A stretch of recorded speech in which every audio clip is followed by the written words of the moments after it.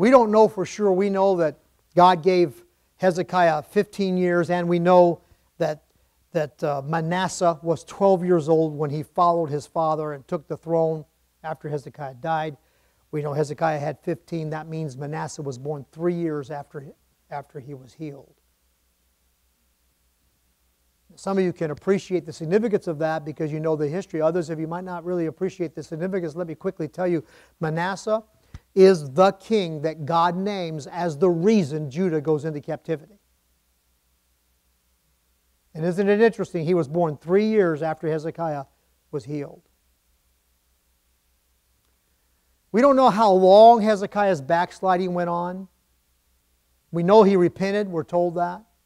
But we don't know if he repented maybe a year, 2 years, 5 years before he died, or if he repented immediately after this thing with the Babylonians happened. It doesn't look like that, though, to me. When you read, after Isaiah comes to him with that rebuke, you know what Hezekiah says? Oh, that's good news. It won't happen while I'm alive. Yeah, I didn't mention this, did I? Hezekiah comes back, Isaiah comes back to Hezekiah and says, hey, you blew it, right? I mentioned that. Everything they saw, they're going to take. And then he goes on to say, but the prophecy won't be fulfilled in your days. The prophecy will be fulfilled later on. And Hezekiah says, good, dodge that bullet. Does that sound like a humble? No, that sounds like a prideful person. Seems to me he was still in his prideful state at that time. And I don't know how long that pride held on to his heart. Obviously, a lot of chastening came into his life during this period of time. And somewhere along the way, he did humble himself. But let's just think about this for a moment. What happened to Manasseh? How did he lose Manasseh? Now, whether or not Hezekiah remained backslidden through the early formative years in the development of Manasseh, which would be from about, the mother's influence in forming and shaping the child's spirit and attitude is dominant in the first 5 years. Dad's influence takes over from about 5 years old through about 10 or 11. And then it's dad and mom a little bit, and then it becomes mom and then back to dad. It's interesting how that develops. And by the way, this is not an exact science, so it's not like you don't need mom after 5 years old. It's not hardly, okay? But my point is, the formative years of a child's development, where that formation is impacted mostly by the dad, is from about 5 years old through 11 or 12, sometimes all the way through the teen years. But, so we don't know if Hezekiah was backslidden, and in his backslidden condition, he communicated a perverse spirit to Manasseh, and that's what opened Manasseh up for the sins he fell into later on. We don't know that. We don't know if possibly what happened is this. Because Hezekiah opened the doors of his kingdom to Babylon and allowed these ambassadors to come in and establish probably some reciprocation between his country and that country, if perhaps the corruptions of Babylon began to influence the culture of Judah. And that's very, very reasonable to suggest, because, as a matter of fact, when Manasseh becomes king at the young age of 12 years old, he immediately begins following the pattern of the Babylonians.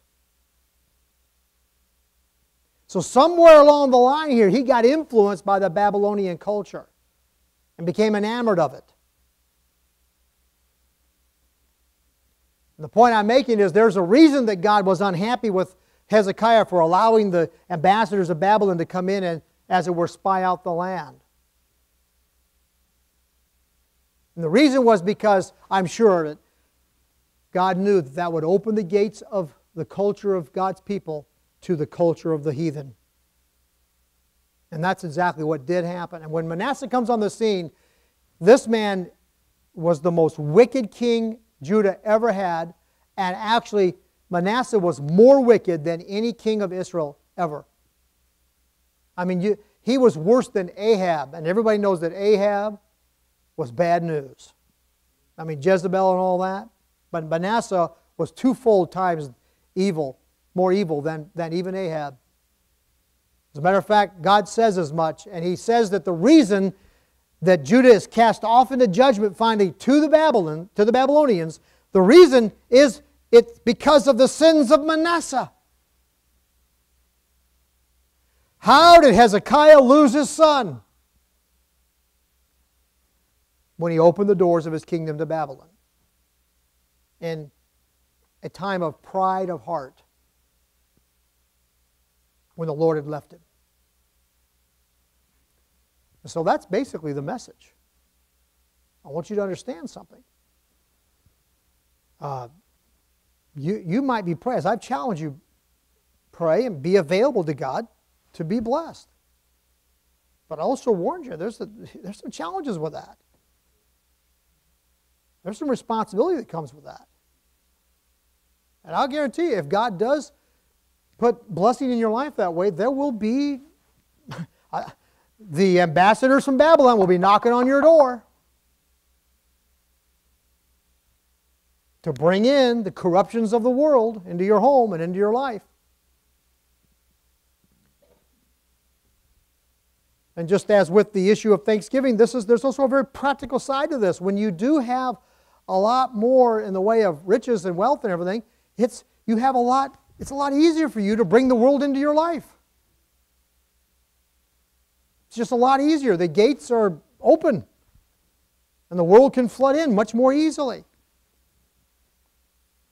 I've talked to more than one person over the years who realized and lamented later on, and even said things like, I just wasn't ready for how many temptations there are when you have riches.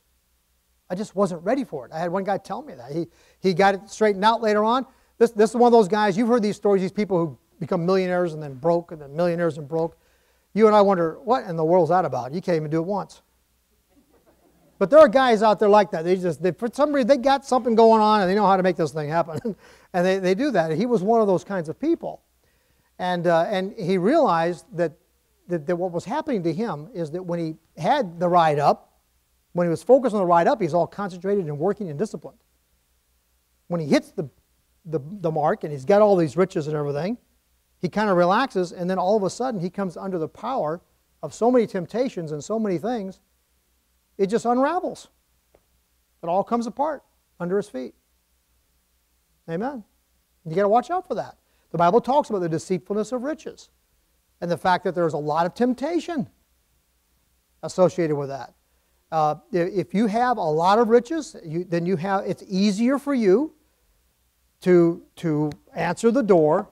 First of all, you'll have a whole line of ambassadors from Babylon at your door, wanting to introduce you to something, wanting to present something to you, wanting to bring you over into something. You'll be amazed. It's like they have some kind of radar. And they just zero in on you. And they'll line up at your door, and the ambassadors of Babylon will be knocking on your door. Well, you've got to be very, very careful right there. So what you need to do, if God does open a window of heaven, open the windows of heaven for you, that was hard to say. If God opens up the windows of heaven for you and pours out a blessing, you don't have enough room to receive it, and you're going through one of those periods in your life where it's just like it's all coming together and God's blessing, He's pouring out His blessing, and we're all going, wow, can't wait for that to happen. Let me tell you something. You better be ready, because if that happens and you let your heart rise up and lift up in pride, you're going to get slammed. God's going to resist the proud. Amen. He'll step back. And the ambassadors from Babylon will be knocking on your door, and the Father will be good looking. Oh boy, this is not a good time to have pride. This is not a good... You need to humble yourself under the mighty hand of God. And you know what? The best way to make sure you stay humble during a time of blessing? Be thankful.